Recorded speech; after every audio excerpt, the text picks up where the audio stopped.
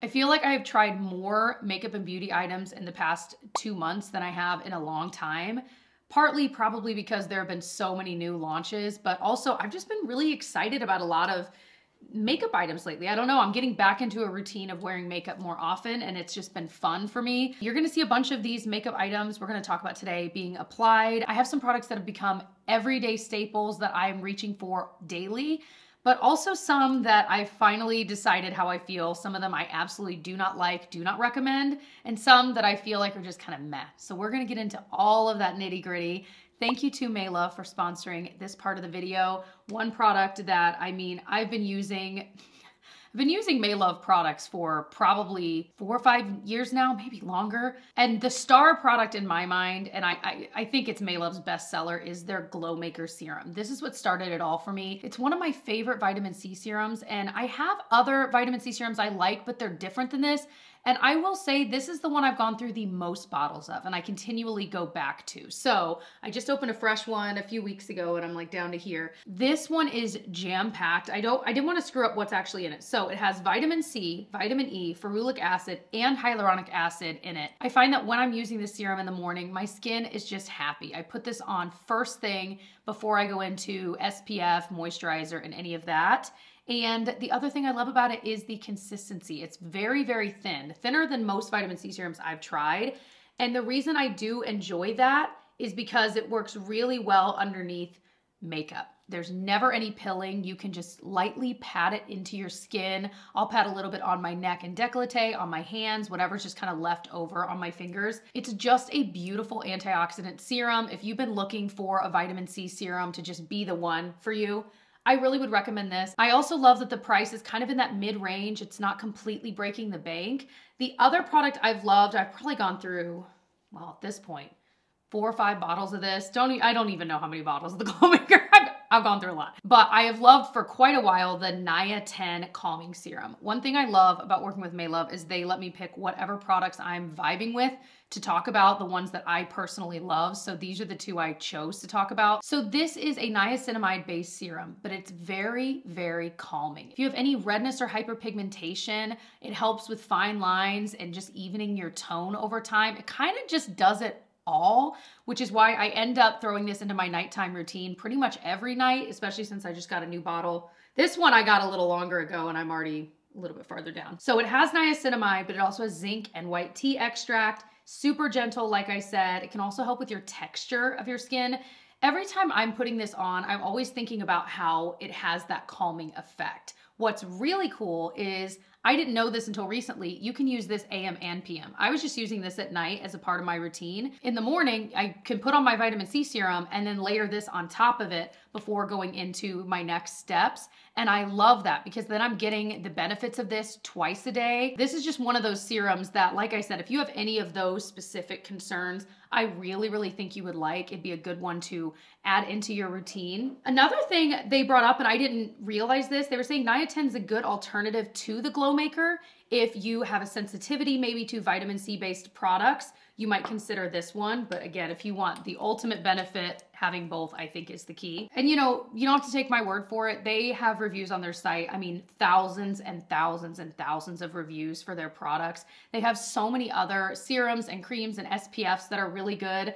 Another one, a quick little shout out to the Hydrator serum. It's their hyaluronic acid serum that is really, really wonderful as well. And one other shout out is that they have a part on their site where it says how to layer Maylove products. And not only did I find this really helpful because I do own like 4 or 5 of their serums right now that I've been toggling with, or toggling between and trying to figure out how they work best together. I feel like it was just also helpful, even if you're using other products too, just to kind of remind you of what to think about when you're putting things on in a certain order. So I wanted to shout that out. I can link the link to their little article about that. But yeah, highly recommend. I've recommended for years and I still recommend, still use. So I'll have the links to the Maylove site along with their Glow Maker serum and their Nia 10 serum, if you do want to check them out. And of course, if you want to check out the Hydrator serum as well. And I'm just now remembering they do have that serums trio where you can pick 3 of our starter serums all together, and it's a little bit discounted because it's a bundle. So it comes with the Glow Maker, the Niatin, and the Hydrator. They're all so good, you guys. I also love that all of their bottles, I'm gonna put up a picture of their serums here.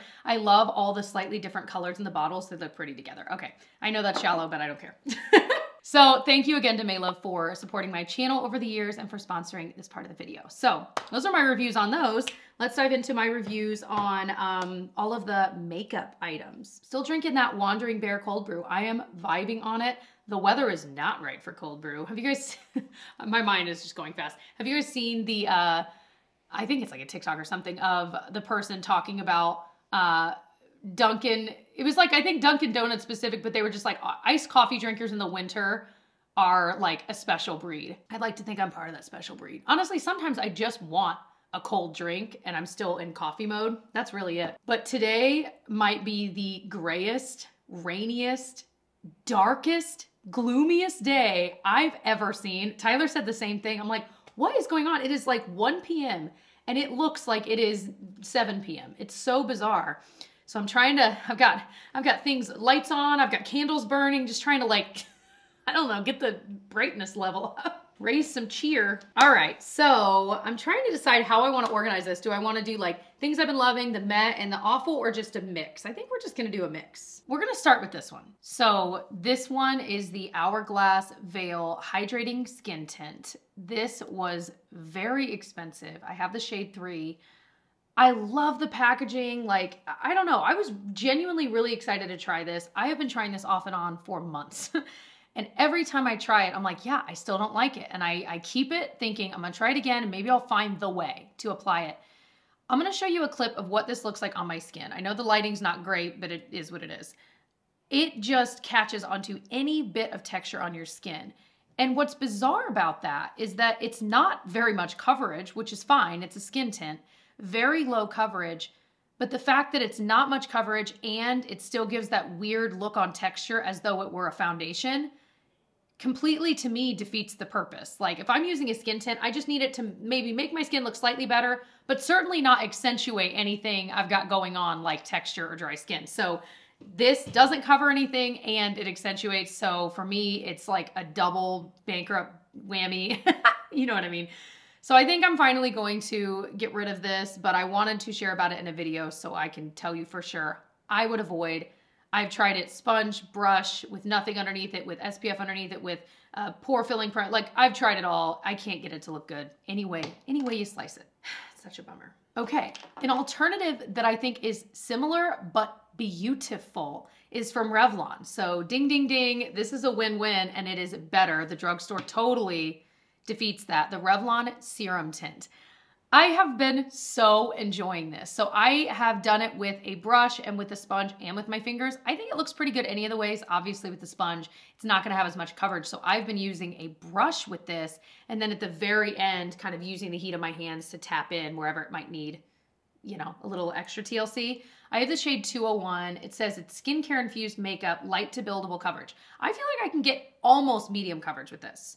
It's certainly not, I mean, again, coverage level. This has a lot more coverage than the Hourglass. It's got vitamin C, vitamin E, ginger root. It's just pretty. It's one of those everyday products that just ends up being pretty and it has a little more coverage than you might think. And I would not say I've noticed any accentuation of dry skin or texture with this, which I am very appreciative of because again, if I'm doing something kind of low key, it's not what I want. Okay.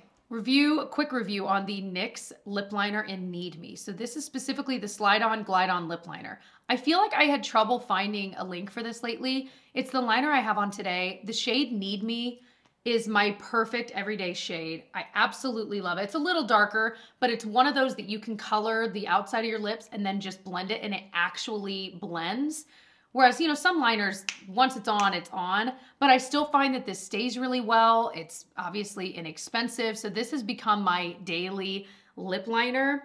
The lip product I have on top of this is definitely a meh product. It's the NYX Fat Oil Slick Click. Definitely meant to be dupe-esque for like the Tarte ones like this. I will be comparing this side by side with the Tarte one soon in a future dupes video. This one is not bad. I mean, I have it on. I think it still can look pretty. It just doesn't quite have the thicker jelly likeness as like the Tarte one and the Makeup by Mario one that's kind of similar. So I have the shade No Filter Needed. Like I said, I think it's pretty. It looks really nice without lip liner too, so I don't think you have to have it, but just I feel like my lips can look really weird when I don't have lip liner on sometimes, especially when I've got like lights on. But yeah, one that I think is okay. It's just okay.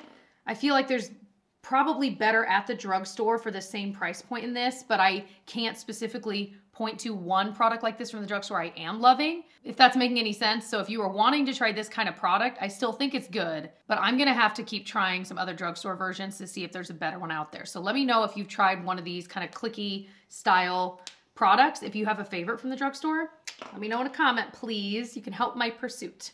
Okay, I am really liking this mascara. It's the L'Oreal Panorama Mascara. It's what I'm wearing today. I'll show you me applying it. It is one of those that when you apply it, the first coat looks okay, but it's that second or third coat magic that is where this really shines. So if you're looking for a one coat and done, I don't think this would be the one for you.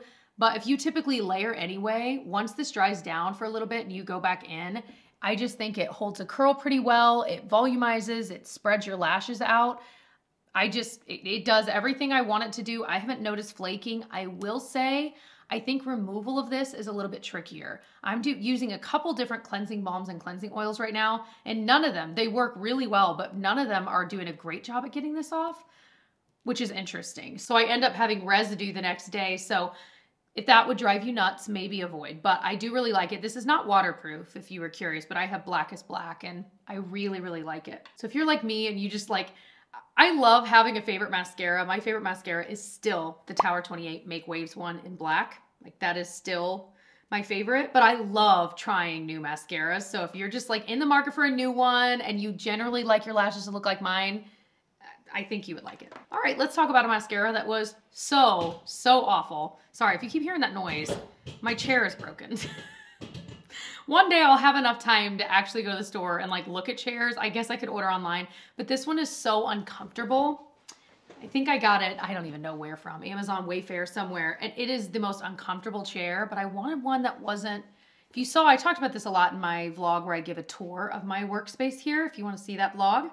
I'll link it below gladly. Oh, I wanted a chair that the back doesn't come up too high because I didn't want it like being a big part of the show here. Okay, back to the mascara. So this is the Sephora Big by Definition mascara. This is the wettest mascara you've ever tried. I've had this now open for 6 weeks now. So you'd think like maybe it would have dried out, and that was kind of what I was hoping for when I first tried it. It is so wet. It gives you like 4 lashes. It is not it. I ended up starting over with my makeup when I tried to put this on again the other day. No, that one can go. This one surprised me that I liked this. I mean, I knew I would like it, but that I'm liking it as much as I am. This is the Physicians Formula Butter Glow Bronzer and Blush. So I tried this actually pretty recently in a trying new makeup video. I have been reaching for this when it's one of those days that I want some bronzer and blush on and maybe highlight, but I don't have the time to do the separate steps, like the bronzer, then the blush, and so this, I'll just mix my brush in it, and then it kind of comes out this bronzy peach color, but I'll just swipe that all over the cheeks, you know, in that area, and it ends up looking really pretty and glowy and kind of bronzy, kind of peachy. I've tried putting it kind of up there as a bronzer-ish, and I don't love that, but just on the cheeks, it is really, really pretty. It stays really well. It does have that slight smell, that like the butter blushy type smell. So if you don't like this, maybe not. I keep holding out hope that Physicians Formula, they always have the little brush and all that, but I know they've launched a few products in thinner packaging, and I keep thinking that their new launches would maybe be in that thinner packaging, and still no. I know that doesn't really matter, but you know, just saying. So another drugstore product I have really been liking, go Revlon. Revlon's having a moment for me. I feel like I've talked about like a year or two ago that Revlon was really, I'm like, where is Revlon? Like, what are they doing? I have been loving a lot from them recently. So this is in that same illuminance line as the skin tint or the serum tint I talked about.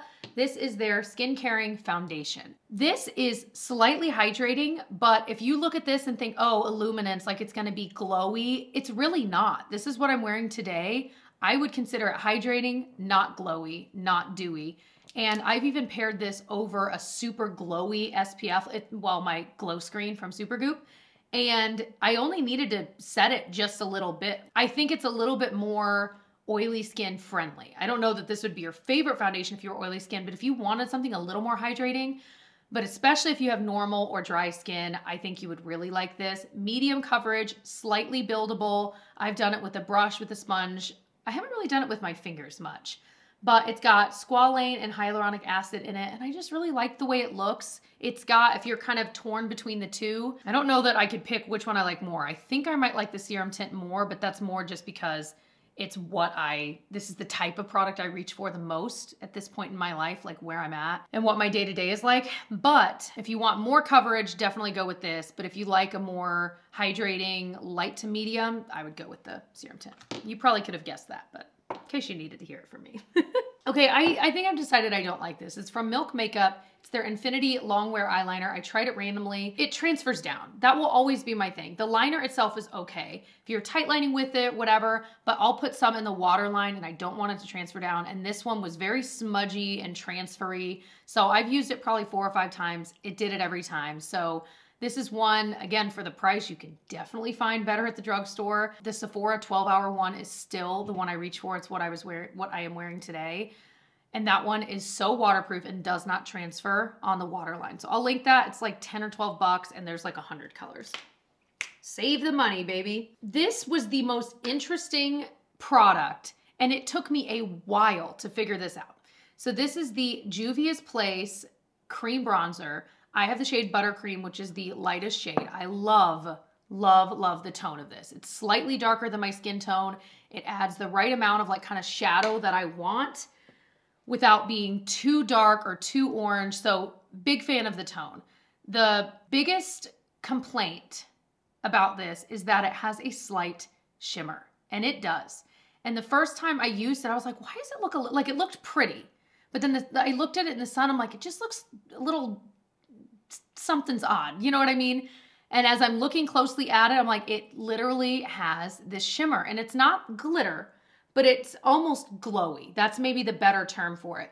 And so I do think it can look a little bit weird in different lightings, but it can look so pretty. I'll show you a clip of me applying it. I'm like, but see there, I put it on. I'm like, oh my gosh, I love the way it looks.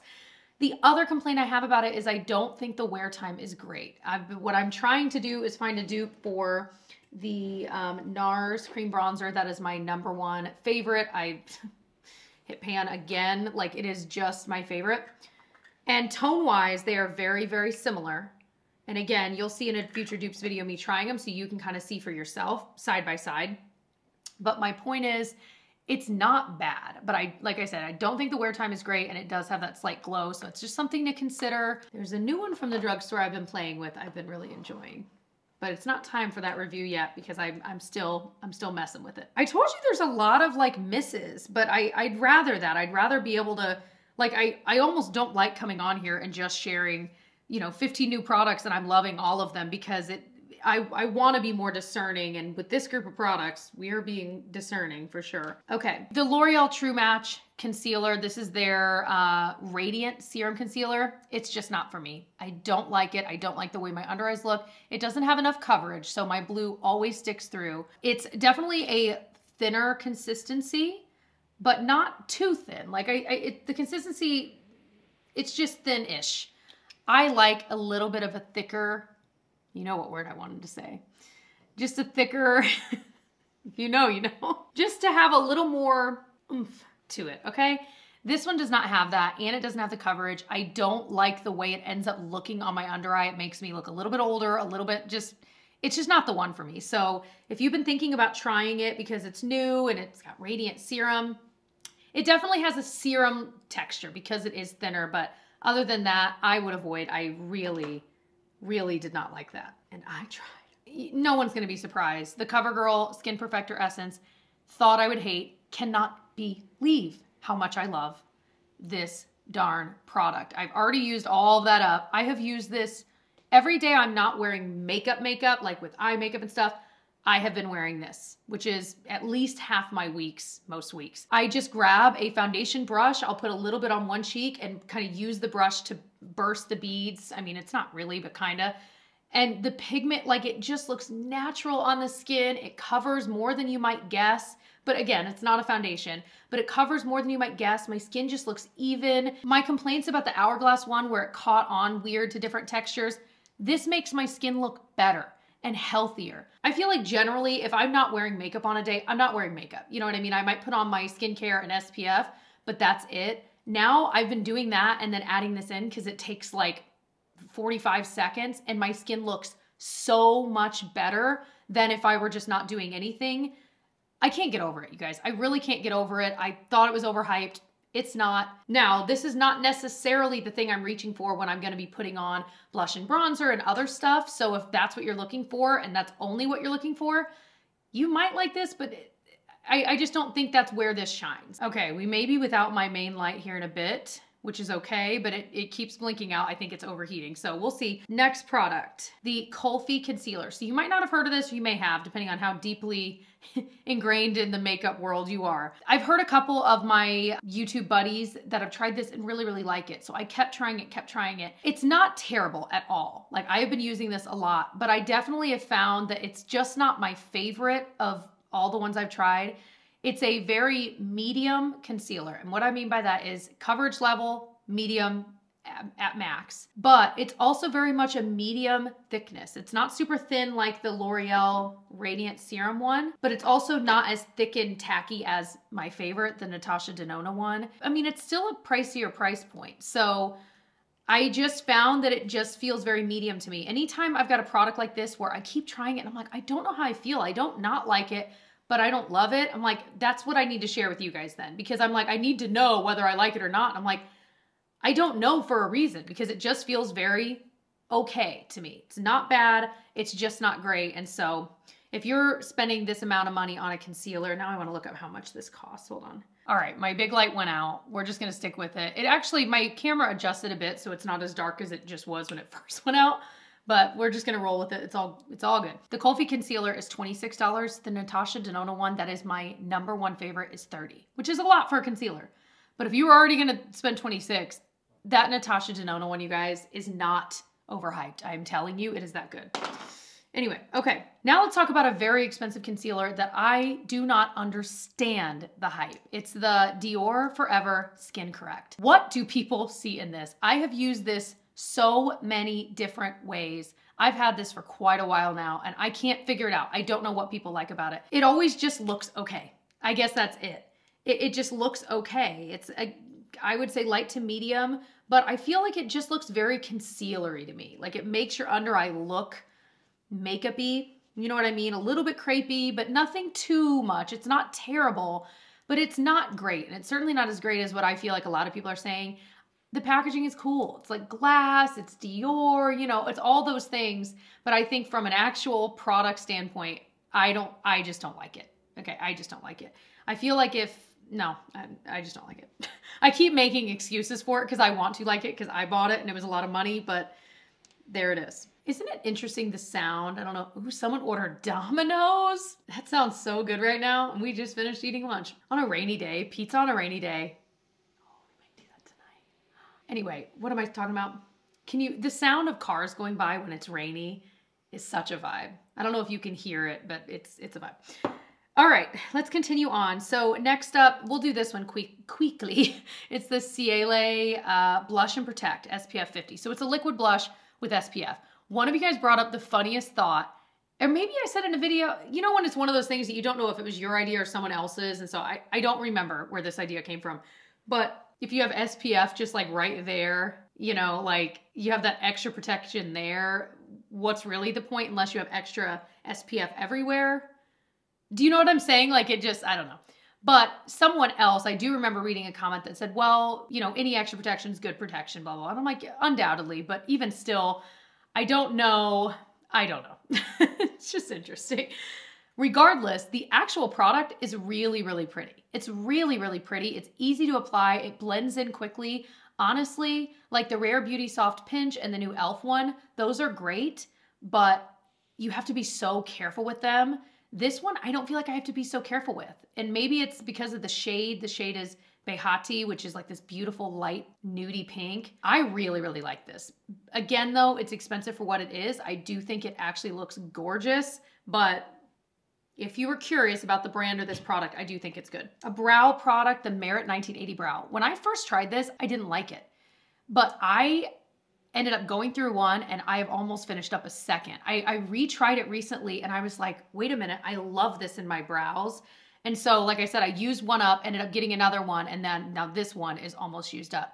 But it's got kind of a medium brow wand, and I think that's what I didn't like about it initially, but now there's something about the shape. It's not too tiny, but it's not too big. See what I mean? But yeah, it deposits just the right amount of color, not too much, not too little. It's easy to clean up. If you get a little bit out, it wipes right away, but it stays in your brows really, really well. So wanted to point that out. It's a pricey brow product, but I have been really enjoying it. And then, okay, this was like the worst my skin has ever looked. Close to the Hourglass. This is the Tarte Maracuja Juicy Glow. Absolutely not. This looked so hilariously bad on my skin. It made my skin look a little greasy, which I can, you know, it is what it is. I can powder, I can do whatever, but I don't know, man. It just looked so bad. I couldn't get it to quite blend in no matter how I tried. And once it was as blended in as I could get it, it just looked greasy and weird. So I was like, nah, there's way better out there. Luckily, I bought this small one. I'm trying to remember, did I buy this or was it like a sample? I think I bought this as like a Sephora or at Sephora. I don't know. Either way, didn't like it. Okay, and then another one I'd heard a lot of my buddies rave about is the Merit Day Glow Highlighting Balm in Kava. Oh my gosh. Okay, this is what I'm wearing today. And actually, you know what? Without the main light on, I feel like you can see the highlight a little bit better. You can also see the blush, how it's like a little bit, it gives that kind of, like, it's totally dried. It's not tacky at all, but it still gives that look. This is gorgeous. I was like, okay, it's a highlighter stick, like whatever. This is like what the RMS Living Luminizer was to me, where it was almost this glossy balm like highlighter, but this one dries down. It doesn't stay tacky and weird, and it stays. And it just makes the skin look glowy and healthy, but it's not a highlight where, do you know what I'm saying? I love it. I just get a little bit on my finger, tap it on wherever I want it, and I have been really, really enjoying this. So wanted to bring that up because it's so easy to use. I've talked about before, I don't use a lot of highlighter, at least right now. And so if I am, this is one of the few I'm actually reaching for because it's so quick and easy and it always looks really, really pretty. Talking about like for a date night too, you know, like the candlelight. So those are all of the reviews that I have. Thank you again to Maylove for sponsoring a part of this video. If you want to check out their Glow Maker serum, my favorite vitamin C serum, or their Nia 10 calming serum, or their Hydrator serum, maybe you want to check out that trio, which is a bundle. It's discounted if you buy it that way. I will have those links down in the description box. I will also have them in a pinned comment if that's easier for you to find. And yeah, I hope you enjoyed. If you are into this type of makeup review video, I have a lot of these. I've been doing them every other month for quite a while and sometimes every month. So if you are wanting to check out more of those, I'll put my playlist of those videos. It's organized from like most recent to least recent. So you can see if you missed any there. I hope you subscribe, of course, as well. And I will see you in my next one. Bye.